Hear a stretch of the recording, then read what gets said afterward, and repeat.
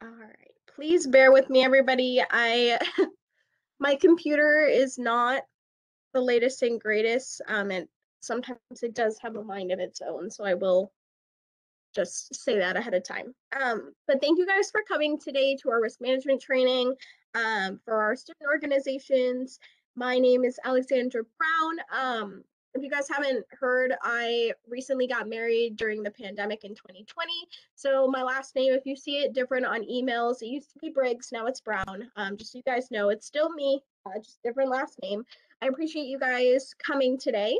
Let's get a little bit into the agenda.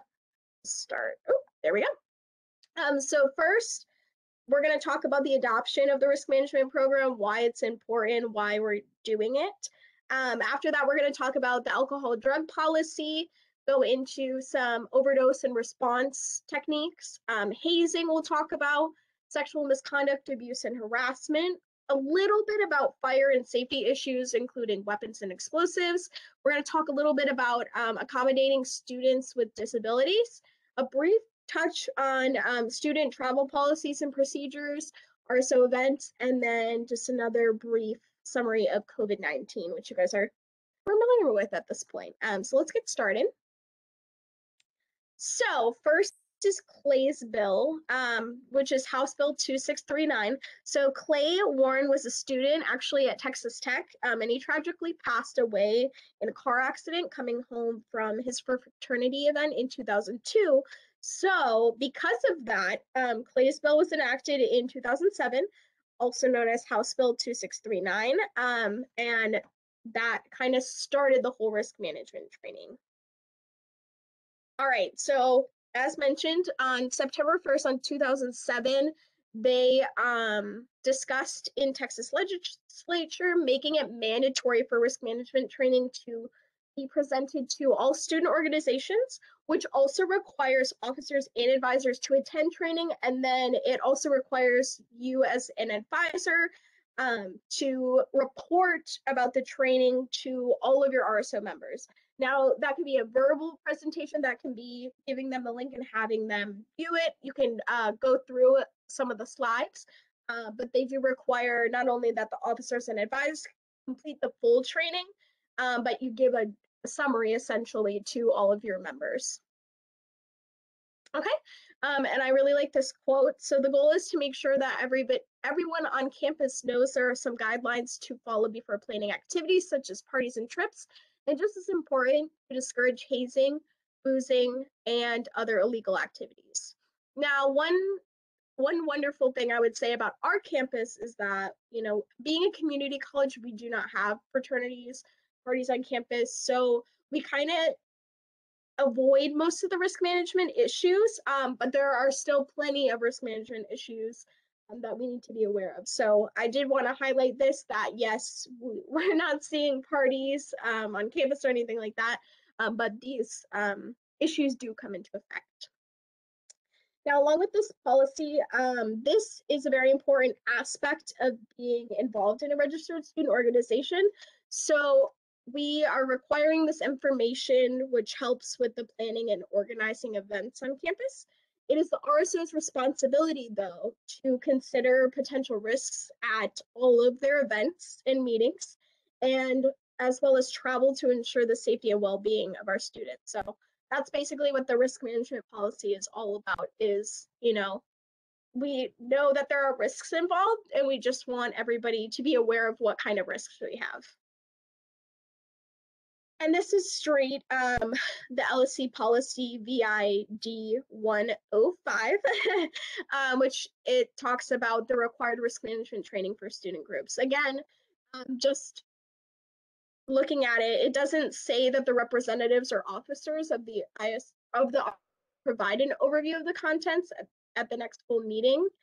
We know that you guys probably don't have any student members right now, which is totally fine. Like, we're in a building state of mind. We're in a building, building everything back up after COVID. So while it does say in here that you have to provide an overview of the contents to your full membership at their first full meeting, as soon as you get a good, decent chunk of students, probably by, I would assume, September or October, then I would say go ahead and do that. And then once you know that information that has been given to your RSO members, then you just need to email me the date that it was given to them, because we use that information for risk management training tracking. So I send that information to system office. So just be aware of that.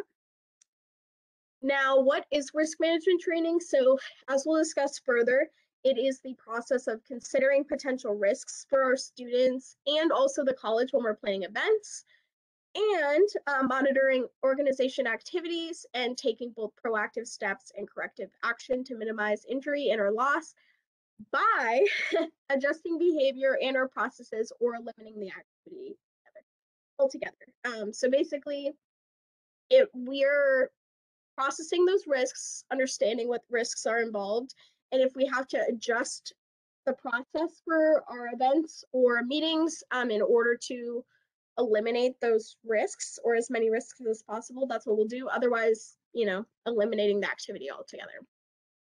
So I'm not going to read through everything on this slide, but these are the types of risks that we consider with risk management training. So you've got physical risks, reputational risks, emotional, financial, facilities, which, as you can see, this information came from Arizona State University. So this talks about each of those things in depth. And I'll be sending this presentation out to everybody that is attending. So you guys will be able to listen, look at this information too. But these are the main types of risks that we're looking for when we're trying to assess during our events. All right, so let's dive into alcohol and drugs to start. Okay, so over time, I'm sure you guys have heard different statistics involved with alcohol-related injuries.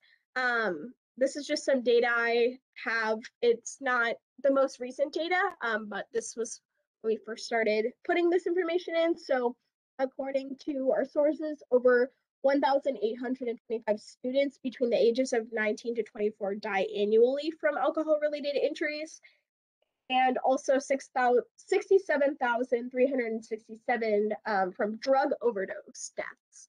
Now, these numbers most likely have risen since this data was added to our information, but it is just something to note for further information. Oh, I think my PowerPoint just shut down on me. Sorry about that, guys. I told you my computer has a mind of its own. Anyhow, so along with that is drug and alcohol abuse. So there are major risks involved and effects when dealing with drug and alcohol abuse.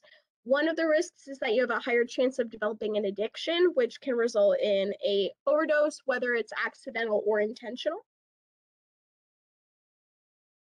Now, high risk drinking. So this is including underage drinking, drinking and driving, and other activities that are similar to that. Drinking when you have health conditions or medications that make it dangerous for you, as well as binge drinking. So those are what we consider a high risk drinking factors. For men, that equals 5 drinks concurrently. For women, that is 4 drinks concurrently. And I really like this image. It shows a standard drink. And as you can see, though the percentage of alcohol in the drink is getting higher, the volume of the actual liquid is getting lower.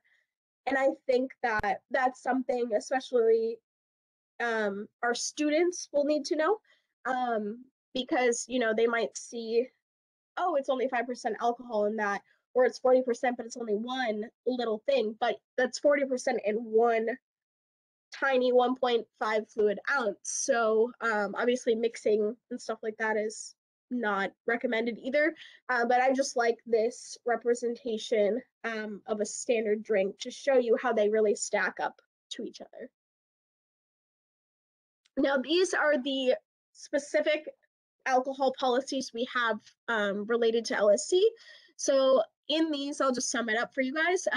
So LSC strives to provide an alcohol and drug-free workplace and learning environment, and it's important to note that no group or individual will be permitted to serve or bring alcoholic beverages in or upon LSC facilities, which includes any RSO events. So in other words, we're a dry campus, so bringing alcohol on campus or to any of the facilities is a violation of the policy and could result in disciplinary action.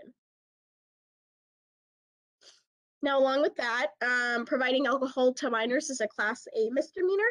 It is punishable by a fine of up to $4,000 and or jail time. It can also affect your future employment as well as the minors in that is drinking, their future employment and involvement in certain careers, we'll say, in the future. So that's something to be aware of. A little bit about DUI and DWI offenses. So Texas has a zero tolerance law for minors driving with any alcohol in their system. And as you can see on the slide, there are multiple consequences for minors driving under the influence. And then also any person driving while intoxicated in a public place results in a jail confinement, as you can see. So we've got at the top information about the driving under the influence and the minors driving while intoxicated, and then also driving while intoxicated with an open container. Okay, so when medical assistance is needed, we also adopted this 911 lifeline law, excuse me. This was passed in 2011, and it basically states that if a person under 21 calls 911 for someone else who has alcohol poisoning as a way to save their life, that they'll not be charged for possessing and or consuming alcohol as well. This only applies to the first person that calls for medical assistance, and they must stay at the scene and also cooperate with EMS and law enforcement officers. So essentially this was put in place because 911 and law enforcement would rather you save a life if you're a minor under the influence than for you to be too afraid to call to save someone's life. But again, it only counts for the first person. Now, these are some common symptoms and signs of alcohol overdose or poisoning. So some of those include vomiting, seizure, difficulty breathing, slow heart rate, bluish pale skin, slow responses, and extremely low body temperature. Now, what to do if you overdose on alcohol or if a loved one overdoses. I'm not going to read through all of this, but essentially, if someone is in the presence of you and they're overdosing, immediately call 911. But any of the following procedures will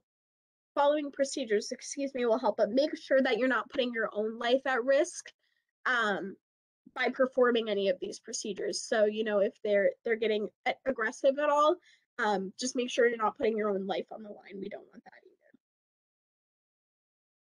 One procedure I find very effective that can be life-saving to know that I really want to highlight is the Bacchus maneuver. I believe that's how they pronounce that. So essentially it's for when someone is drinking. So you raise the arm that's closest to you above their head and prepare to roll them towards you.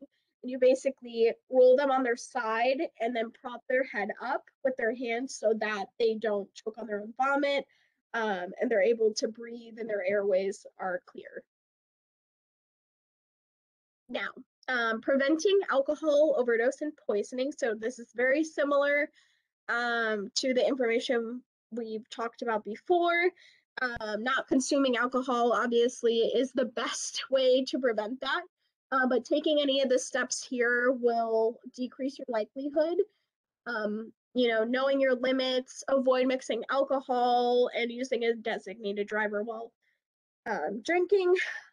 Uber, Lyft, all of that is very popular now, so there should be no excuse to not find a designated driver, but again, these are just precautions. Now, to go into drug use and abuse can affect a person in many different ways. It can be physical, emotional, financial, reputational.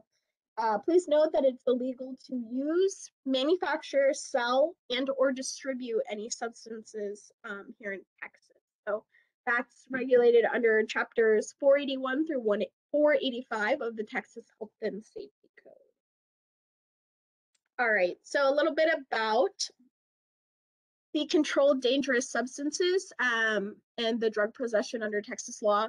So what we consider controlled dangerous substances here is heroin, cocaine, meth, marijuana, manufactured narcotics, steroids, depressants, and stimulants. So the possession in any of these can range in penalties from a misdemeanor to a severe penalty.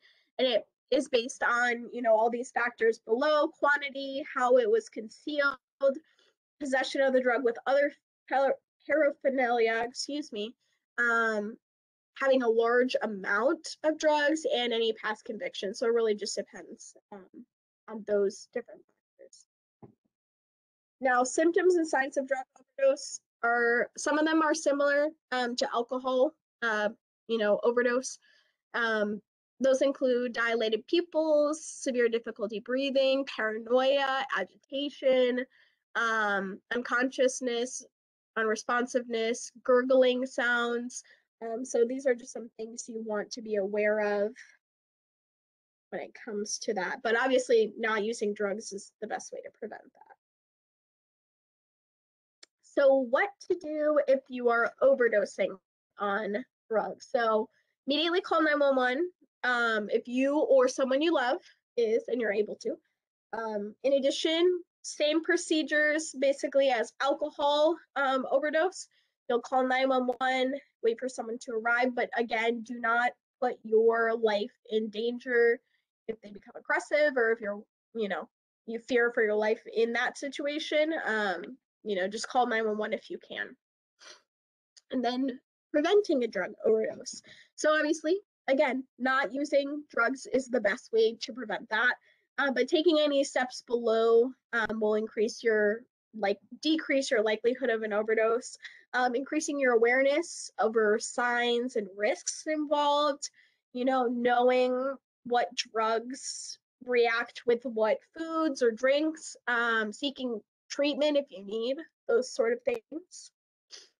Now we're on to hazing. We'll talk a little bit about hazing. All right, so hazing essentially is a ritual that involves risk, pain, or harm to gain some form of initiation, which can involve alcohol consumption or ritualized pain. Hazing has led to deaths on college campuses, which has led to anti-hazing laws in the United States. We know for the bigger sense of universities, fraternities and sororities do initiation and hazings more often than you would just see in one of our clubs on campus. I would hope we wouldn't see it at all.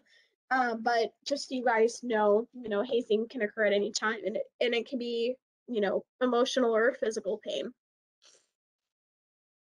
Okay, so again, this slide discusses in detail what the term hazing includes. So to summarize, it includes physical brutality, physical activities that, sleep deprivation including one, any activity that can involve the consumption of food and liquor and drugs, anything that actively intimidates or threatens the student, and then any activity that induces, causes, or requires the student to perform a duty or task that is in violation of the penal code. And obviously, like I said, I'll send this out so you guys can read it further if need be. Now, as of spring of 2020, there is a report that will be published on the LSC website at all times that identifies any hazing incidents against an organization registered or recognized by the college. So as of 2020, to be in compliance with Texas law, we have to publish that on the website. The public report will contain information about who committed the hazing, who it was against, when it occurred, date of investigation, what violations were filed, criminal charges involved, and sanctions imposed on the organization. Now, as LSC policy states, hazing as defined is any intentional, knowing, or reckless act against a student that endangers their mental health, physical health, or safety. And RSO cannot require such acts for membership, whether on or off the college's property, and all reports of hazing are to be treated as serious and should be reported immediately. Now, personal hazing offenses occur when a person engages in hazing or helps others to engage in hazing, but organizational hazing, a little bit different, occurs when a whole organization condones and encourages hazing or assists in it. Now, this is just a continuation of the laws regarding the prosecution of an offense, stating that the court may grant immunity from prosecution for the offense to those subpoenaed to testify for the prosecution and who does not testify for the prosecution. This is just more information including that. Now, in regards to reporting hazing, please submit a report to the Student Life Office. This is a little bit of a continuation of the laws after it as well. Again, hazing is never tolerated, whether it is consensual or not. So if you see this activity in your student organizations, please report it to Student Life immediately. All right, let's get into sexual misconduct, abuse, and harassment. I don't know why I said that with my chipper student life voice. It is not chipper at all. Excuse me for that. This is the policy that is the LSC policy relating to misconduct.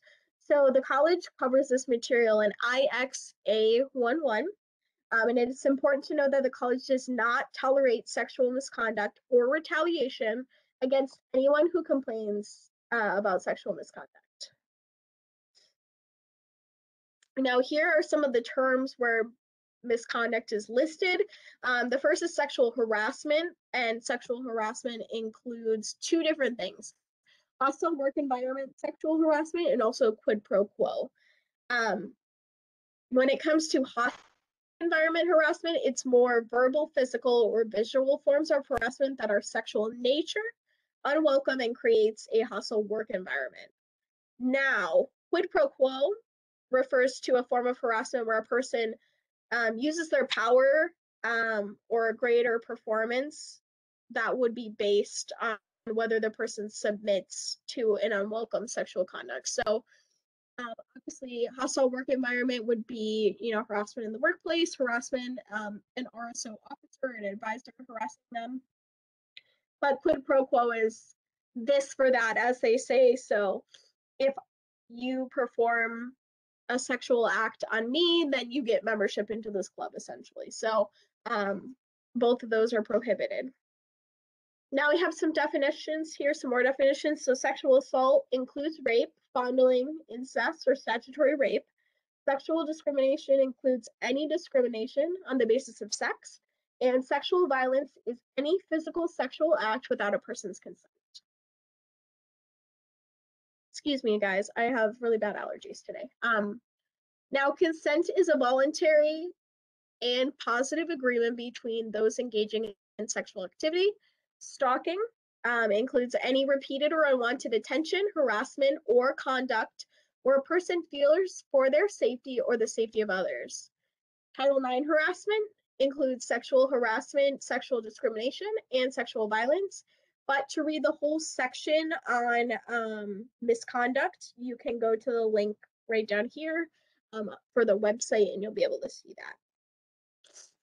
Now, when confronted with sexual misconduct, first, report to the police and submit written documentation for the person that has experienced sexual misconduct. Seek a network of support, seek professional counseling, utilize campus resources and advocates, and then implement protective or restraining orders if necessary. Now, these are some resources for complaints. We have internal and external. So I would recommend you guys, if you are going to go through this in the future, to print maybe this slide in particular and have it up somewhere important in case anybody asks you for any of these resources. But we have, the external resources such as Family Time Crisis Counseling Center, Sexual Assault Hotline, Northwest Assistance Ministries, etc., Houston Police Department, and then Karen Miner is our Title IX coordinator, so she would receive those complaints for campus. Now, a little bit about fire safety, weapons, and other campus safety. Okay, so for fire safety, always have a plan. Fire alarm equals evacuate the building immediately, whether or not it's drill. Help others if necessary or possible. I don't know why it moved over, but have a meeting place. And we usually have a location, when we do our drills. Call in the exact location of the fire if you can to 911. And then if you haven't already, sign up for the LSC text and email alerts in your My Lone Star portal. This will keep you up to date on anything that is going on campus, fires, tornadoes, severe weather, all of that. Now we'll discuss a little bit about the policy for prohibited weapons. So for full definition, go to the link BIE 102, but these are what we include for prohibited weapons and what we consider to be prohibited weapons. So firearms, ammunition, explosive weapons, illegal knives, taser, knuckles, chemical dispensing device, zip gun, or club. But as far as campus carry, Lone Star College has designated certain rules and regulations regarding gun-free zones. The designation of these zones can only be approved by the chancellor, but as of 2017, an LTC holder may carry their firearm into campus buildings unless it is an exclusion zone, which will be clearly marked. And I'm sure most of you have seen on doors on campus, it'll say whether or not they're allowed to bring campus carry, have a weapon on campus. Now, there are posters displayed all around campus about information for what to do in the following emergencies. It's very helpful to review this information, especially annually, like we're doing now, regarding these scenarios, especially after the scenario that occurred with the lockdown on campus. So I'm sure most of you remember, right before the pandemic, add to the craziness of that year. But when we had the unexpected lockdown on campus and, we didn't know what was going on, we weren't following some of the protocols. So it's good to, review this information all the time so you are prepared in those situations.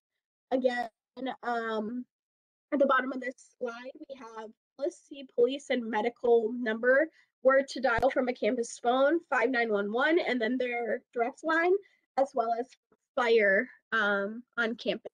So save those numbers into your phones if you have not already. Next, we will discuss a little bit about accommodations and issues with students with disabilities.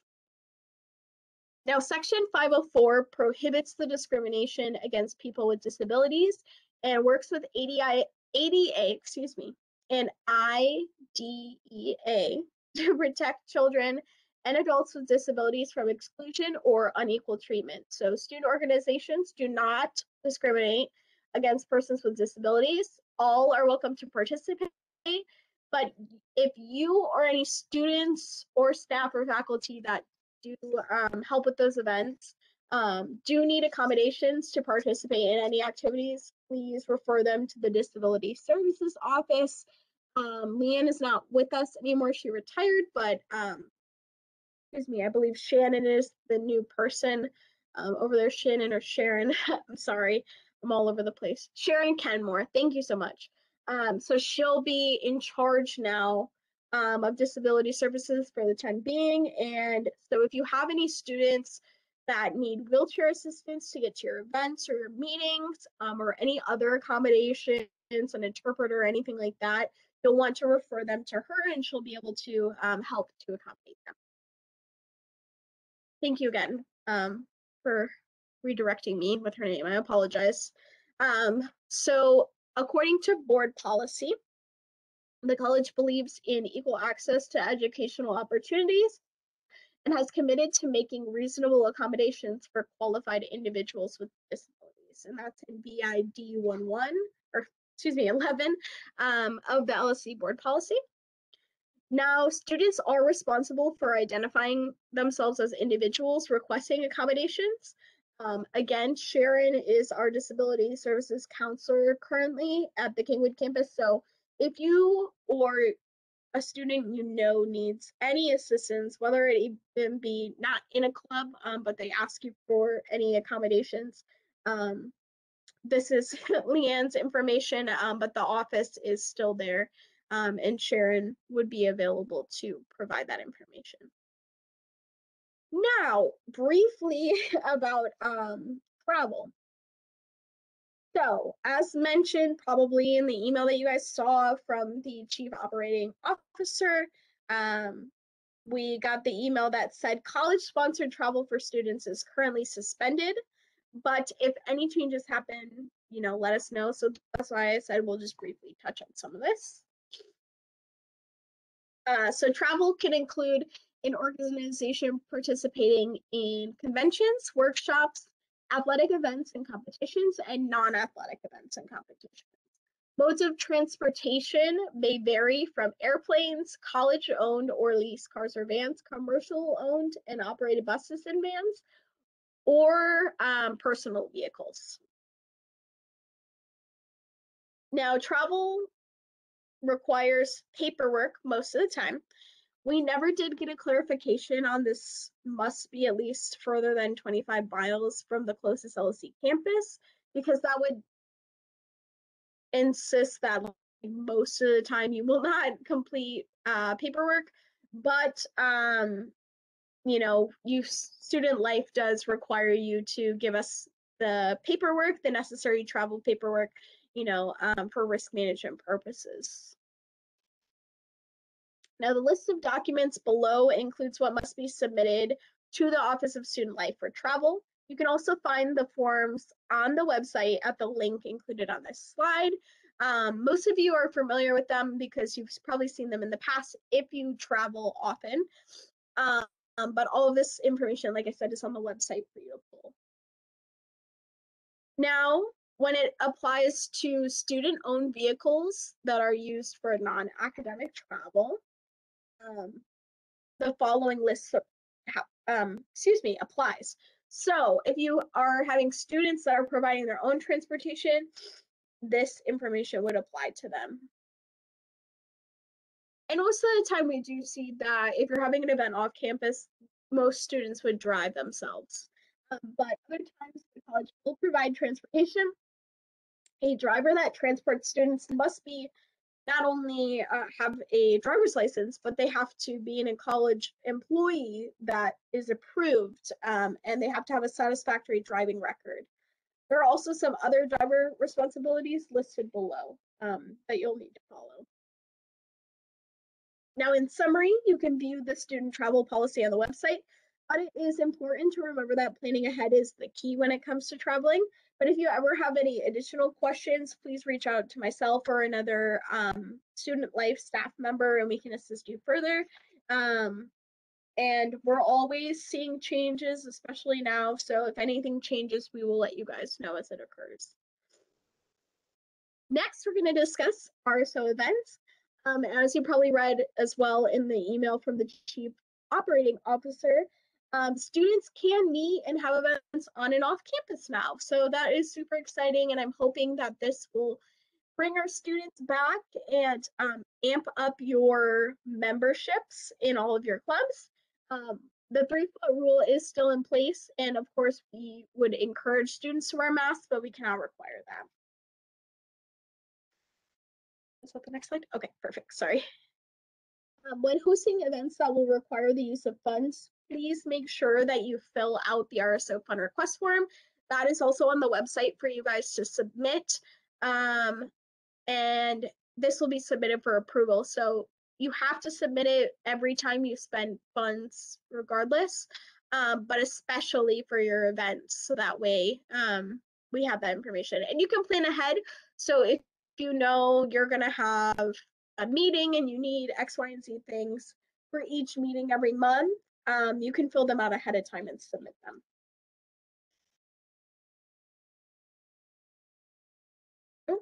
Let me go right back for a second. All LSC policies for student organizations apply whether you hold the event on or off campus though.